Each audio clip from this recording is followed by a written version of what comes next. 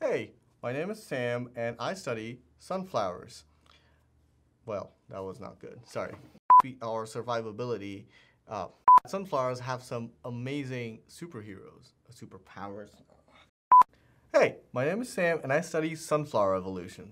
Sunflowers are pretty easy on the eyes, but they're much more interesting than they appear. Sunflowers have been on this planet for millions of years, and in that time they've diversified into multiple species. While that's not super special for a flowering plant, sunflowers have some very interesting superpowers.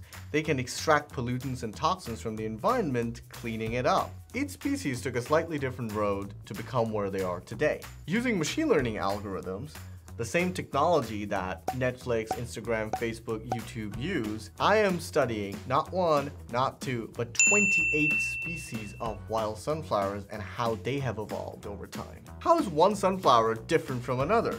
Do they use water differently?